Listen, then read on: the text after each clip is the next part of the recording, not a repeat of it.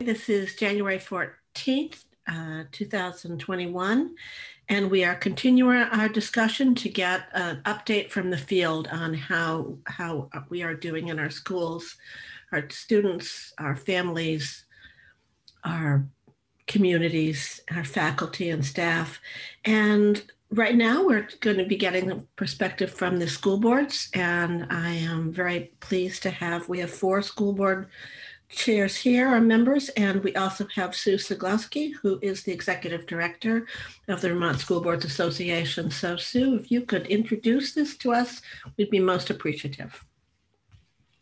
Thank you very much, Madam Chair. I will be brief because I'd like to have as much time as possible for you to hear from the 4 school board chairs. So I will just give a short overview of the role of school boards. To let new committee members know about the role of school boards.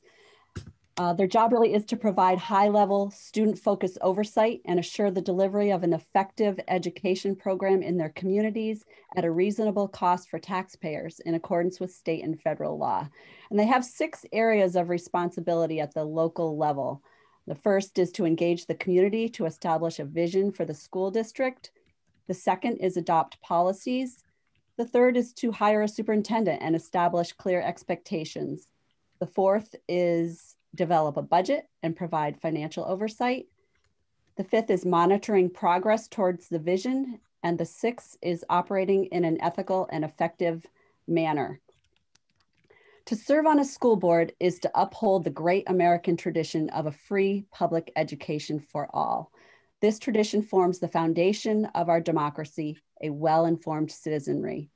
Simply put, education is crucial and central to the future of our state, and school boards play an important role in Vermont's education system. I would like to thank the 4 school board chairs who are taking time out of their busy schedules today to speak with the committee, and all of Vermont school board members for their dedication to Vermont students during this extended challenge of the pandemic. And with that, I will conclude. Thank you. Thank you.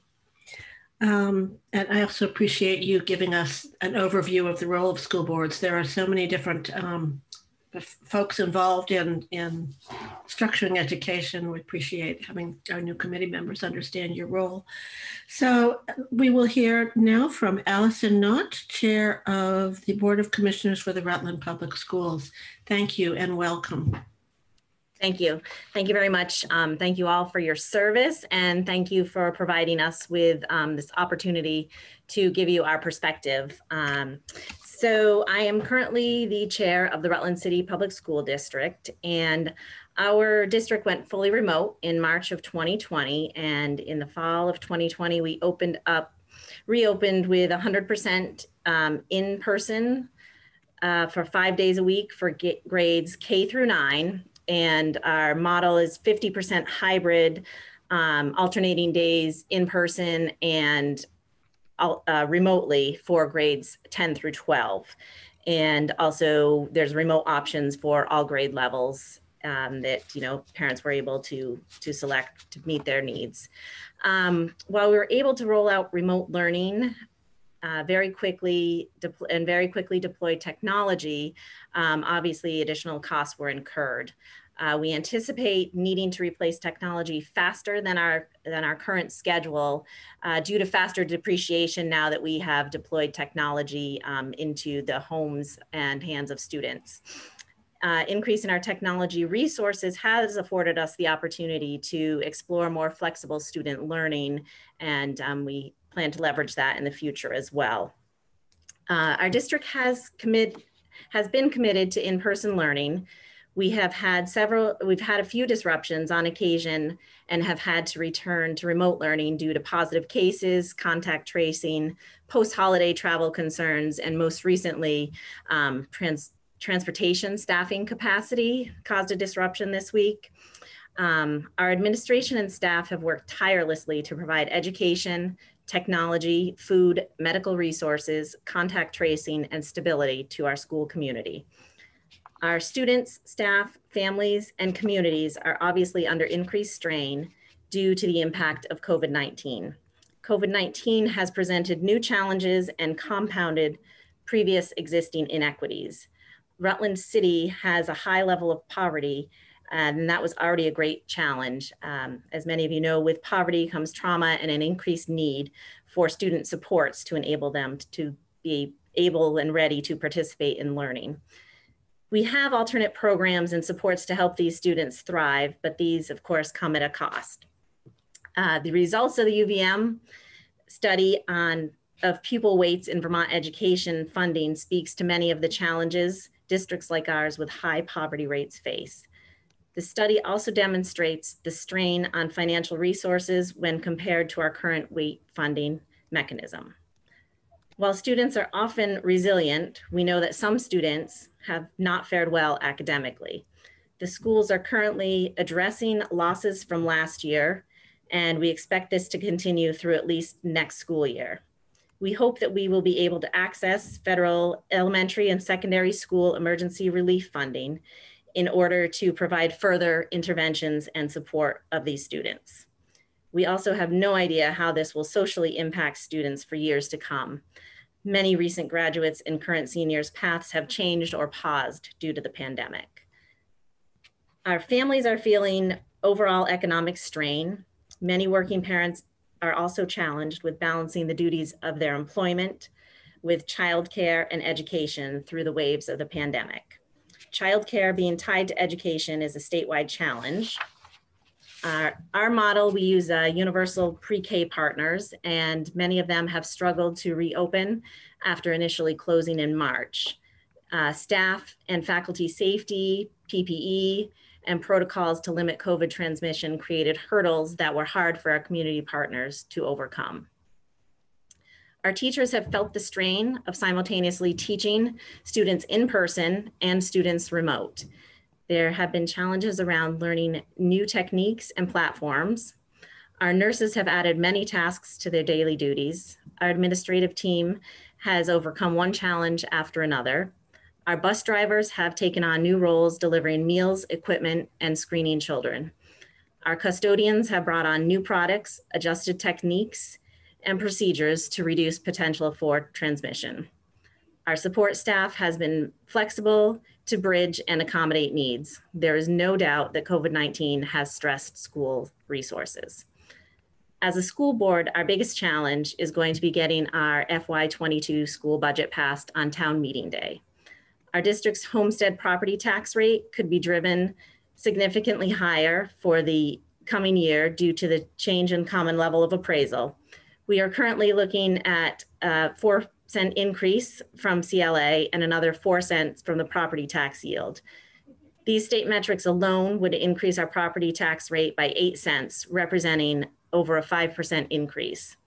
Asking taxpayers to pay such a large increase over 1 year, especially when many are facing economic hardship, is certainly challenging. We have incorporated staff reductions in our FY22 budget.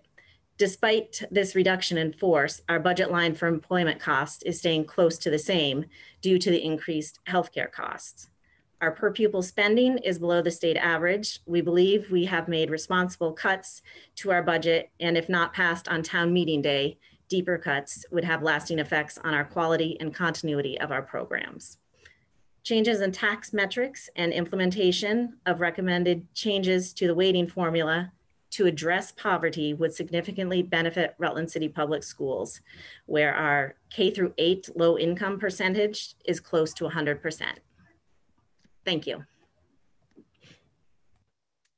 Thank you very much. I think I'm going to just have us go right down, and then if there are questions for the group, we'll open it up to committee members. So thank you. John Stroop from Addison Northwest. Hello. Thank you for having us. I'm glad to be here. I am the current chair of the Addison Northwest School District, and I have some remarks, and I'll be glad to send them to you after if that would be helpful. So I'll just go. The condition of education in Addison Northwest School District is fragile. Our people are resilient, but we're tired and we're stressed, and we need your support financially and in planning how to manage the future. both the immediate aftermath of this COVID pandemic and the ongoing concern of declining student enrollment. If I've learned one thing during this last year, it's that a functioning economy is dependent upon offering in-school education for students. Funding education by supporting our teachers and staff is vital to our entire economic system in the present and in the future. In short, education is essential if we want our people to be able to work. To that end, I ask you to do whatever you can to prioritize vaccinations to our teachers and staff so that the essential work of schools can proceed in as safe a fashion as possible. We need our people in schools and we need them to be safe. In the ANWSD, we have a strong set of administrators who have worked hard for the best interests of our students. Our teachers and staff have adjusted so many times, they've lost count. And they've persisted to deliver education to our students over the last year as we've all struggled with the consequences of COVID. Our families struggle to support the education of their children. It's fair to say that every parent or guardian is a teacher, but they are not all professional educators. And that's what we've asked many of them to become. The inequalities that existed prior to the pandemic have only been exacerbated. Please consider how to redouble your support for working families and the children who must now learn by themselves, as well as families who live at or near poverty levels, struggling to maintain their connections to learning. I think this requires an investment not in just in our schools, but in childcare and early education, and as also in the after school. Some concrete ways that you might do that. Please focus on expanding access to broadband networks and support resources for technology in schools. Rural school districts like ours really need the support, and we also need to help our families who struggle to afford the kind of broadband capacity that's going to be required for remote learning. It's unlikely we'll ever move away from one-to-one computer needs, and we need resources to support the diffusion of technology and support to maintain their increased use as technology faces greater wear and tear. Simply put, too many of the families in my district live without good enough internet access, and they need it now. A second concrete way to support families, please advocate for and support universal free meals for all children. And please, this cannot be an unfunded mandate to the districts themselves. One of the greatest success stories of 2020 was the pivot made by school districts to ensure that every family and every child was fed. With increased economic hardship, we know that even more of our families are going to face food shortages. The CARES Money Act will not last forever, so please consider plans now to how to support free universal meals for all students. And if you're looking for more heroes and heroines to celebrate, please keep in mind those people who in a total time of fear made lunches, they packed them, and they delivered them to every child who needed it. Those people went above and beyond to ensure that all of our children were fed. Our board faces significant challenges in our attempt to maintain quality educational programs and opportunities. Some of our challenges are exacerbated by COVID, but most precede them. Our enrollment has declined significantly over the past decade. We know it will level off in the coming years, but we are not sure how we can make it as a district to get to that stability. Given the unsustainable rise in costs of healthcare and the requirements of the education quality standards, the things we'll likely have to cut are some of the parts of school that make it great. Think about this. We may only be able to offer one language to high school students. We may face the unenviable choice to cut band or chorus or other athletic programs. Act 77 requires us to provide flexible pathways for all of our students, and we're working hard to do so, but these unsustainable rising costs put those pathways in jeopardy. That's where we are, down to the bare bones and struggling to keep what we have. Our teachers work hard to offer great education, but the curriculum and the offerings are austere. We are a district that is lower middle class. We have a substantial number of students eligible for free and reduced lunch. We are also small and shrinking, staying within the budget parameters that the state sets, while also maintaining those programs is becoming effectively impossible. The challenges we face with declining enrollment will become overwhelming with the changes to Act 173, the waiting study, which are likely to impact our revenues during FY23 and beyond. Please hear me. The waiting study in its current form will diminish our revenues deeply, so as to likely make high school education in the Virgins financially impossible. Maybe that is what that the state wants, but if that's the case, then please think carefully about what high school education will look like in Addison County, especially in its northern half. There are numbers of factors beyond our control, and the most important of those are healthcare costs. These comprise an increasing and increasingly unstable part of our budget. They drive up our overall cost by about 2 to 3% per year. To balance healthcare costs this year, we made an across-the-board cut to education services. That means fewer field trips, fewer supplies, fewer programs dedicated to addressing our most pressing issues like racism and prejudice in school. Please take up and consider Act 63 as one step in the direction of helping districts deal with the cost of healthcare. So in addition, while I believe that while districts should not be forced to go through another round of mergers, the system for pursuing such mergers is not clear to our community or board members. Merging with other districts may be an avenue. It may be an avenue to secure educational programs for kids, and for districts like ours who might consider it.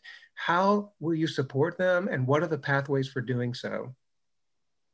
With all the funding pressures and rising costs we have at our backs against the wall, so I ask you to consider the impact of the waiting study on our district and prioritize managing healthcare costs. Thank you for taking the time to learn about the state of education in the Addison Northwest School District.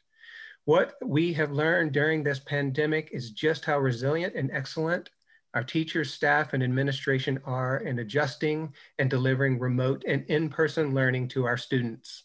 They have risen to this extraordinary challenge, and while it continues to take a toll on everyone involved, it is a testament to what we can accomplish in adverse conditions. But the pandemic has also laid bare the daily inequalities that many of our students face, and this is an area that needs to be further identified so we can create viable pathways and solutions for those students. So in conclusion, please prioritize vaccinations for educators, work on equitable broadband coverage statewide, look into funding universal free school meals, and carefully consider the impacts of both the waiting study and increasing costs of healthcare. Thank you. Just to clarify, when you said Act 63, I think you were talking H63, the bill. Yes, that thank you. I was. Thank you very much. Yeah, related to healthcare. Thank you. Bargaining. Thank you. Thank you very much. I appreciate your testimony. Next, we're going to hear from Danielle Corti, School Board Chair for Oxbow. Congratulations, Oxbow. You Yay! Just passed your budget, the last in the state. Oh, there is no words to put to the relief and weight of this district having been lifted last night. Yeah, there was definitely, and by a wide margin, which was fabulous. So yes. So I am Danielle Corti. I am the board chair for Oxbow Unified Union School District. We are comprised of 2 elementary schools, a high school and a career and tech center, which is Riverbend Career and Tech Center. Just to give you sort of a lay of the land real quickly, we have the 2 elementary schools are going to school every day. They go a shortened day on Wednesday so the staff can have increased cleaning time. Our high school at the present time is going the middle school and high school, so 7th through 10th are going 2 days a week. And then the older kids in the seniors, juniors and seniors are also going 2 days a week. And it's a hybrid model, so 2 days a week. One of the cohorts are there and 2 days a week the other cohorts are there. So not all students are in the buildings at the same time. There has been different models used throughout, which has been obviously a chore for our communities to handle with the schedule changes. So that's sort of what our programming looks like. So I'm just going to read my statement. I will provide it to you guys once I'm done. So I'm going to speak to the questions that you asked and how it applies to our students, our families, our faculty, and communities. So first, I want to say that the access to food from the federal program has been a huge positive in our area. Our staff at Bradford Elementary, with the support of all the schools, was able to roll out meals for students in our district almost immediately. This was a great opportunity to provide some equity to all of our students. Poverty and lack of access creates a significant obstacles for many of our families in the district. And this has been a wonderful way for our community to sort of level that playing field. It has also been clear how valuable this program is and can be. And our push would be to figure out a way to continue this, either maintain the program or figure out a way for universal meals to continue. So regarding equity of education for our students and families, due to the pandemic, disparities between students and families in poverty and those not have widened. If a family has an ability to have a parent at home or to provide guidance and oversight, the system is working to keep kids learning. If there is no support at home, the ability to learn drastically suffers. Older students are finding themselves working to assist in supporting the family and themselves, which creates the staggered ability to do their schoolwork.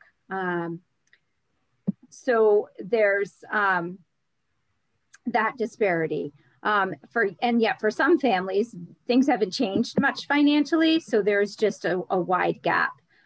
Younger students in our districts, because they are going every day, that's been a positive impact, and the differences have been somewhat minimal.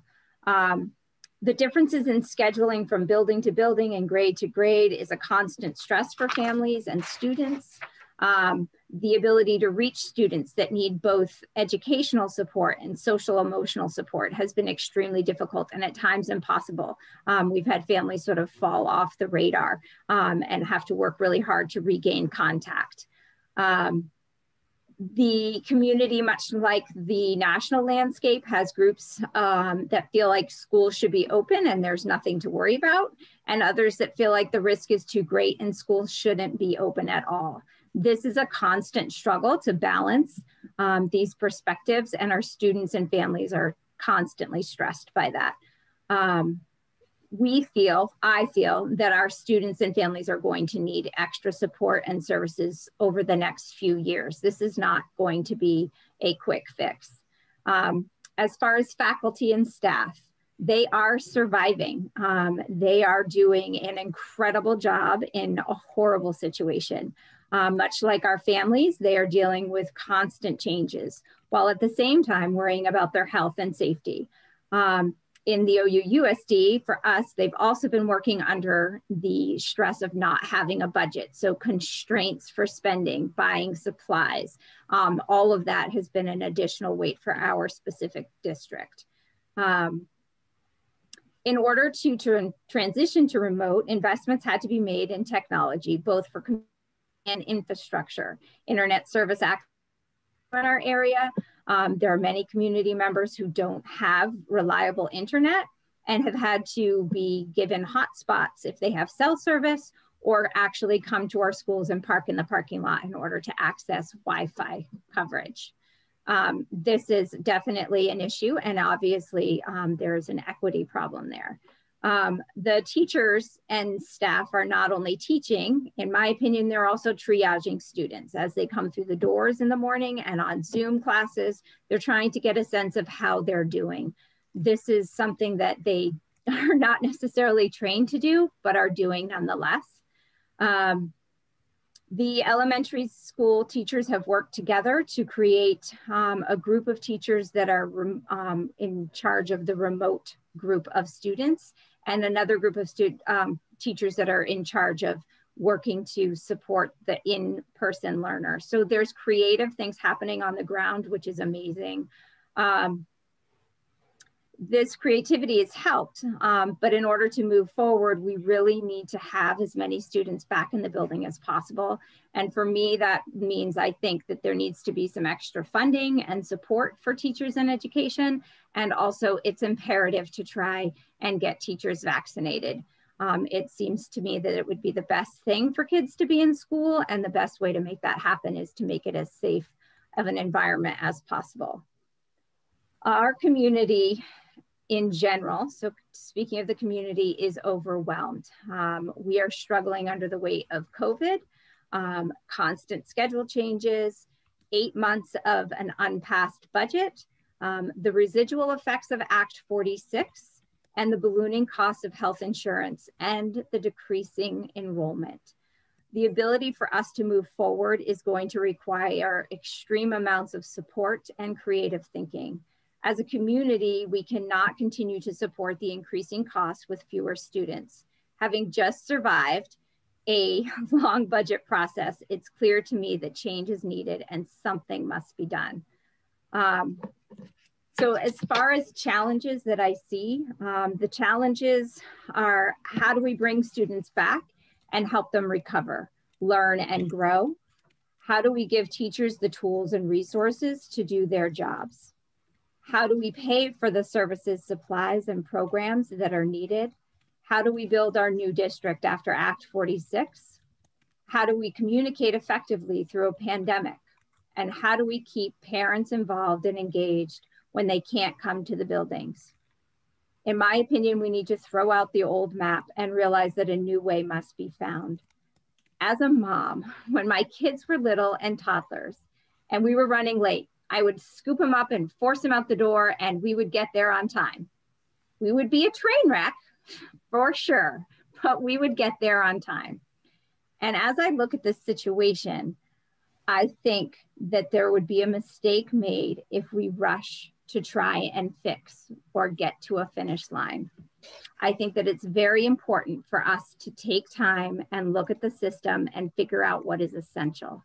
What is really needed by the students, by the teachers, by the administrators, and our communities.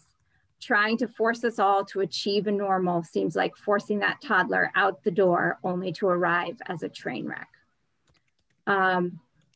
We've seen the power of universal meals. Our community has had this program and it's been a huge positive.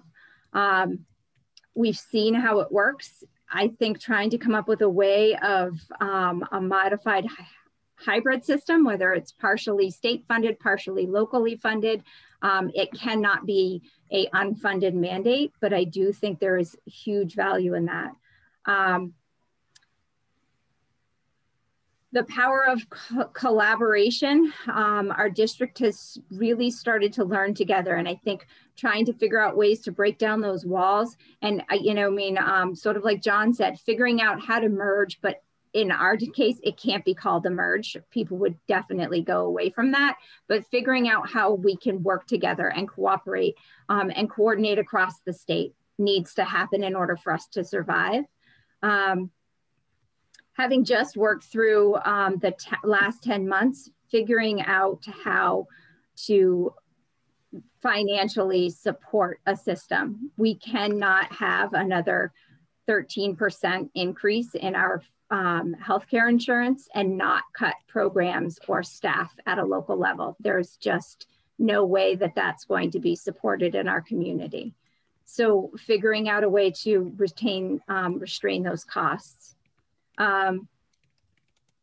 And I think for us, a local opportunity is we are a new district. We are just starting. We have the opportunity to figure out what we look like, how we develop. And that's definitely an opportunity for us. And we would need support and finances to sort of build that new infrastructure.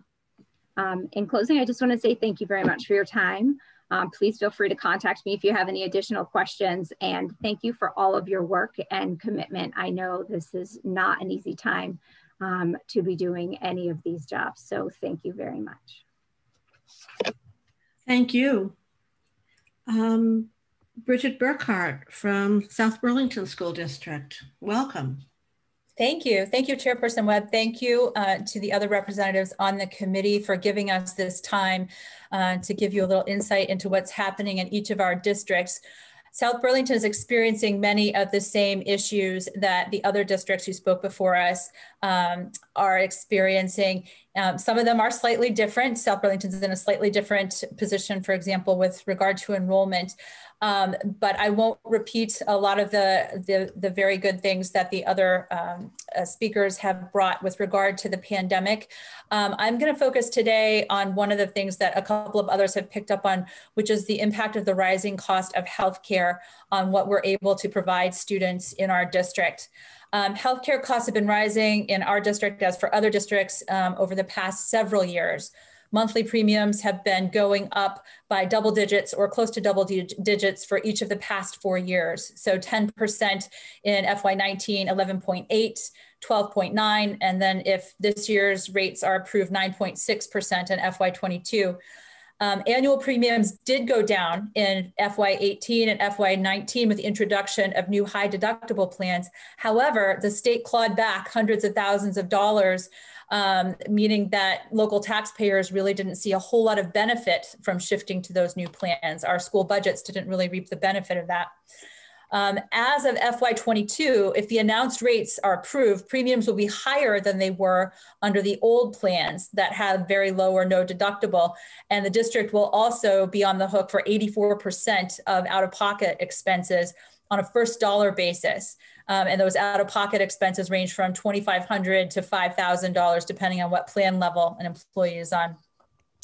The arbitrator's award, that was the outcome of the negotiations at the state level with regard to healthcare, is particularly problematic. Teachers and staff in our district were paying first dollar out of pocket, and the award changed that to last dollar. The most exposure any employee will have to out-of-pocket expenses will be $800, no matter how many family members are included on their plan. And for folks on a single plan, that's no more than $400 per year. The change to first dollar out of pocket and higher premium rates meant that as the district prepared its budget for this school year, FY21, it expected healthcare costs to go up by just over $1 million or 17.7% versus FY20. That's about 2% of the FY20 overall budget. So in other words, before we could even talk about increases in salaries for our employees or additions to programming or supports for our students or maintenance of our aging buildings, we were starting with an increase of 2% in our expense budget. For context, our expense budget had gone up an average of about 3% over the previous 8 years. So that 2% is a really significant number. Given increasing enrollment, which is one, as I mentioned, something slightly different than some other districts, we are needing to add staff, particularly at the elementary level, to make sure that our class sizes are not getting out beyond the bounds of what's reasonable. It's particularly important going into next year, as we're not sure what social distancing will have to look like and how many classrooms we'll need to accommodate the number of students who are coming into our system. We're also seeing an increase in the needs for a range of services amongst our students, ranging from special education services, a greater percentage of students needing free and reduced lunch, a greater number of families and students needing services of like a cultural liaison and translators, because they may not be able to understand all the information that the district shares with them. We have a lot of new Americans coming into South Burlington. And then there are a range of other pressures on the budget. So our initial budget for FY21 included a 7.96% increase in expenses. Unfortunately, for the children of South Burlington, taxpayers soundly rejected that budget, in part because it was going up so high and would have translated into an estimated 11.2% tax increase. It was also voted down alongside a very unpopular bond that we put forward to rebuild our middle and high school campus. However, the challenge is that once that budget was voted down, the pandemic hit before we could get another budget together to take to the community. So anxiety about the overall budget was even higher than it had been in March. So it took us two more votes, I should say. So finally on the third vote, we did pass a budget but we had to come in at an increase of 1.52% in our expense line in order to get that budget to pass. After staffing cuts, that final revised budget included an increase in healthcare costs of $842,000 versus that $1 million I mentioned earlier. And so that was an increase of 14.4% in our healthcare costs, and it represented about 1.63% of the FY20 budget. So how could we pay this 1.63% increase in healthcare expenses, but only have the budget increase by 1.52%? It was an extremely long and painful process. So we asked administrators to create a list of potential cuts and to prioritize them according to those that least impacted student experience directly, and then moving on to more and more direct cuts to student programs and supports. That second budget vote, we tried really hard to make it mostly administrative and operations costs that we were cutting. By that third budget vote, we were cutting very deeply into programming. So in the end, we lost about $830,000 in programming and services that we had offered in FY20. That included things like athletics and student activities. Not all of them went away, but a long list at both the middle and high school went away for the year, or teams were cut back significantly in the numbers of students who could participate. Math and literacy coaching, particularly, unfortunately, at the elementary level, was cut back significantly. We still have a math and literacy coach in each of our elementary schools, but we had cut back the number of staff. So we've had emails from the existing math and literacy coaches saying to us, we're not reaching the students that we need to reach, particularly in this pandemic year when students are seeing big gaps in what they're getting in terms of in-classroom time. We had to reduce social emotional supports. There was a very innovative program started at the middle school the previous year to help kids with self-regulation and sort of building resilience. And we had to cut staffing and remove that program for the year. Driver's education had to offer fewer sections, which means that kids had to wait longer to get into driver's ed. This is particularly an equity issue because families that cannot afford to pay for kids to go and get driver's ed somewhere else might also be the families who have students who need to work and need to get to work, and they are delayed in being able to get their driver's licenses because of that cut. Family and consumer sciences at the middle school as a program had to be cut, which was unfortunate in and of itself, but that also put pressure on the other optional programs that students have to choose from in terms of they have to have their day filled up. And so those other teachers had to take on more students because there was one less class for those students to take. Arts education was cut back, business and health education at the high school. We have a school within a school program called the Big Picture program, which is a very flexible pathways alternative program for students. And we had to significantly cut the number of students who could be supported in that program because we had to cut staffing in that program. And we lost AP classes, not all of them, but we lost some pretty important ones like AP European History, AP Chemistry. We thought we were going to lose AP Calculus, BC. We ended up being able to offer it in a remote only fashion for this year. But those are some very significant things that we had been offering students that are now gone. In addition, I won't go through all of them, but there were $1.1 million in operations cuts. And that increases the risk that the district is taking. It increases staff burnout, for example. So one example, and I won't go through all of them as I said, but one example is we had 2 transportation directors because with 5 schools and serving not only South Burlington, but Georgia and the islands with a lot of tuition students, transportation is a very significant part of what we do in our district to make sure that everyone can get to school in an equitable way. One of our most senior transportation director retired, and we chose not to replace her for 1 year. And our director of finance and operations had to sort of help step into that role and pick up the slack for only having one person who was the more junior of those 2 people on board. And that led to some real challenges within finance and operations. All of this kind of trickles down. When you sort of stress one part of the system, if you're too leanly staffed, it stresses the rest of the system. And so we lost our business manager, who it wasn't entirely due to the stress of this but it was in part due to the stress of the sort of various things that have happened in South Burlington, and the pandemic kind of being the final straw. We lost our very long time, decades-long business manager to another job outside of education, unfortunately. And then we also had to cut back $1.3 million in previously proposed new expenses for FY21. And that was particularly challenging. For example, we have fewer teachers to address enrollment. And so some of our class sizes are creeping up, and that's particularly challenging at the elementary school level. Taxpayers just cannot continue to support education budgets that are growing significantly faster than their own incomes, which is what we hear from taxpayers when we go out with our budget each year, particularly in a year like this, where we are probably going to have to ask them for a pretty significant increase. Given that we're limited in what we can ask in increases from the community, it becomes a matter of resource allocation. And if healthcare costs continue to grow faster than our overall budget grows, healthcare will take up a larger and larger percentage of our budget. In FY19, healthcare was 10.7% of our total expense budget. By FY20, that was 11.3. By FY21, it was 12.8.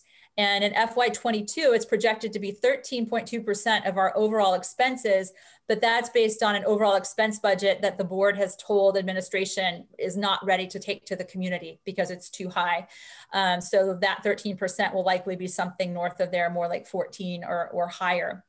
As healthcare takes up a greater portion of our budget, it takes resources away from our core mission of providing programming and supports that students need to prepare them to be contributing members of society.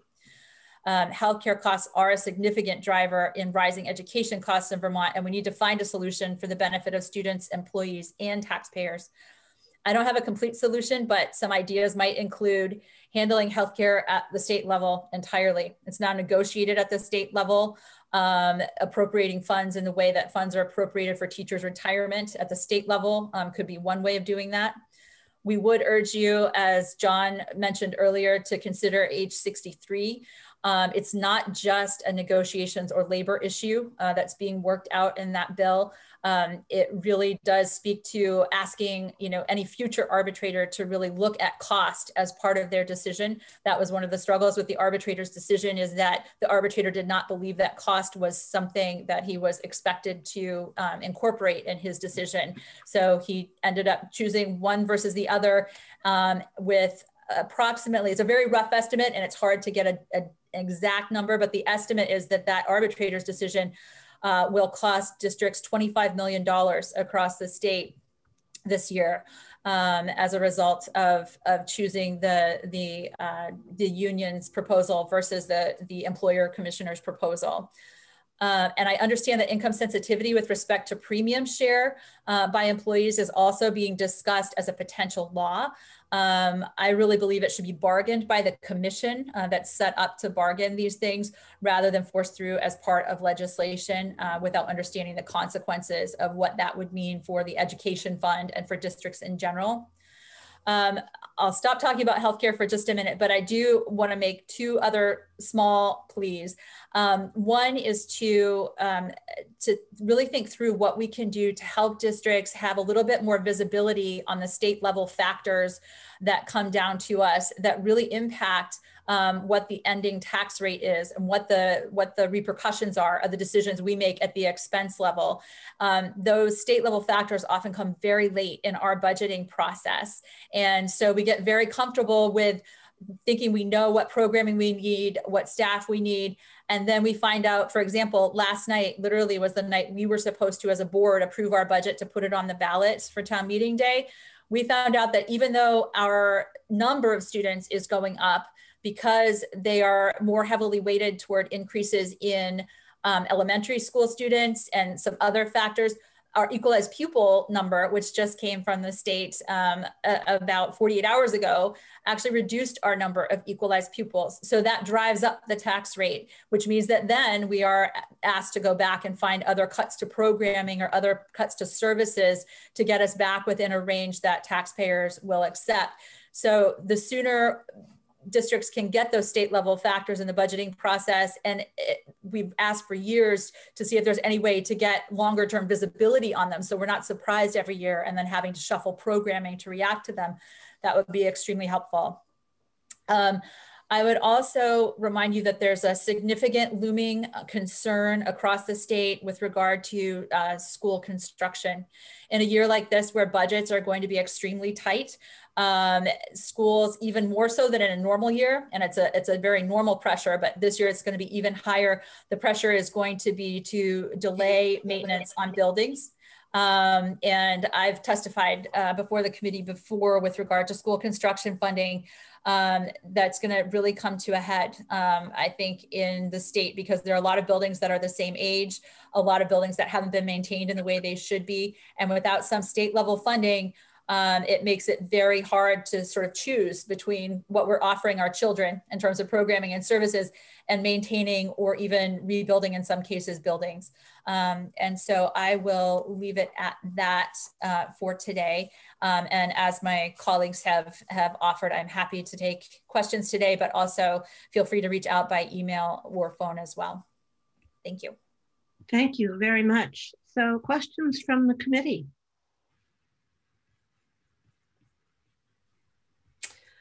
I have one to Bridget, and that is in terms, and to all of you, in terms of healthcare negotiations.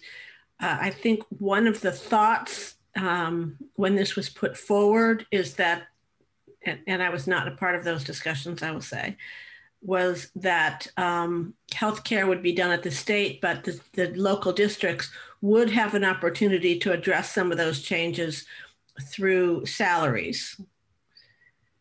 That is still something that you have if healthcare goes up. I'm sure that puts you into a very complicated concepts of negotiation, but you do still have the ability to address that, but perhaps not as quickly as the healthcare comes through. And that is a fair point, that we can address salaries. The challenge is you're then asking us to essentially cut teacher salaries in order to make space for rising healthcare costs. And I can tell you, we've had significant labor challenges in South Burlington since well before I was on the board, even in years where we were talking about an increase, because the increase wasn't higher. The other thing that we hear from Uniserv reps and from the Vermont NEA often is that they don't consider healthcare to be part of their compensation. We have tried very hard to sort of introduce this concept in bargaining of total compensation, including healthcare and salary. And in fact, we discuss it across the table when we're talking to our local union about what the total new money is, not just on wages, but also with regard to changes in healthcare.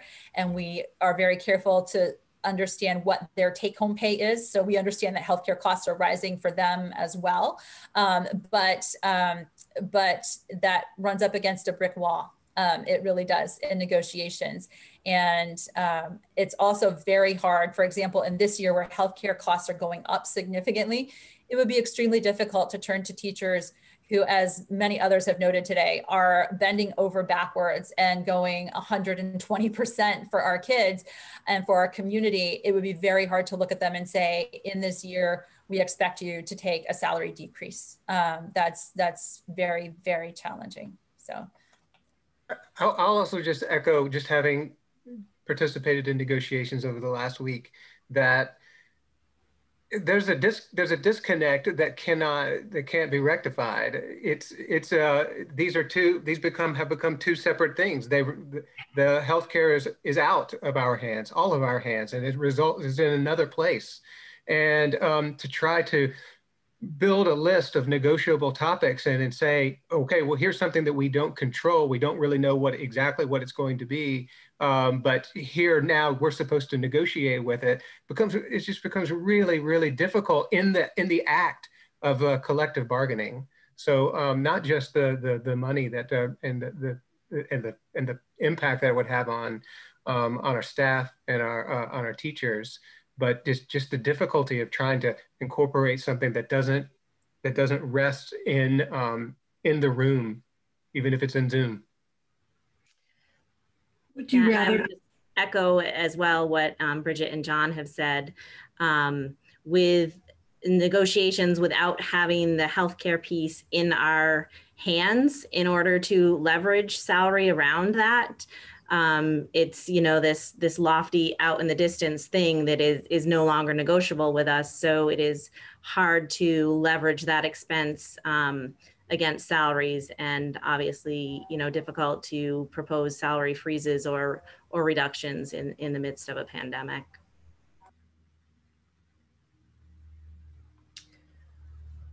So one of the goals that was put forth in moving to a commission negotiating process was to save costs. Would you say that has not come true?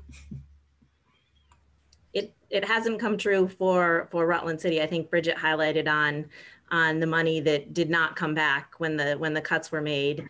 Rutland City, we were already at an 80-20 model, so that didn't really give us any negotiation leverages. And, you know, we didn't really see any money back from the state. Okay, any other questions from anybody from the committee? Thank you so very much. We will be looking at... Hey, there's a question from Sarita. Oh, Sarita, I'm so sorry. Please, Representative Austin. I attended a presentation on affordable health care for all that involved the whole state. It wasn't just for schools, by Dr. Deb Richer. And I can send the link out, you know, of the PowerPoints. It was very informative. I mean, it was very data-based in terms of what the problem is with nationally and our state, the delivery of healthcare and what her solutions are. And, you know, I just asked, like, what do you see 5 years from now, you know, in terms of the way healthcare costs are exploding? And she said, it's just going to be unsustainable. She said it's unsustainable now, you know, statewide and nationally. But I'll just say, you know, when I asked what are her recommendations, she said that most of the money we spend are on a very, you know, a few amount of sick patients. You know, that's where a lot of our spending is. And she really is promoting primary care, universal primary care is one way to address the rising healthcare costs. But if anybody would like that link, I'd be glad to send it to you, or even get in touch with her, because, you know, she's in Vermont, she's a doctor in Vermont, and it might be helpful for the Vermont School Board Association to have her come and present, because it was very data-driven and very helpful to get a sense of what the issues are and what the solutions might be. She was very involved in the universal healthcare before it collapsed in 2011. Okay. I think with that, if there aren't any other questions, I'm not seeing any other questions. I want to thank you very much for this update. We will stay in touch with Sue. If you want to communicate with us, it's usually really easiest to communicate through her, though I'm more than willing to hear from you directly. But Sue has an ability to kind of organize some of those thoughts for us. I appreciate your work. We are well aware, and we have been hearing, and we will hear from the teachers soon about how things are going. And we appreciate those of you that are still sticking with it. Don't leave. Don't retire, not yet. Thank you for being with us today. Yeah. Thank you very much. Thank you very much. Sarita, did you have one more question? I just want to say, Danielle, I didn't know that Oxbow had passed its budget, and that's really some of the best news I've heard in a while. So I just want to say congratulations. Thank you. Thank you very, very much. It has been a very much a learning process. So we're good. Texting with Representative Copeland-Hansis last night on this very topic. So she's amazing. She's amazing. Yeah. Thank you all so much. Thank you very much. Thank you. Thank you.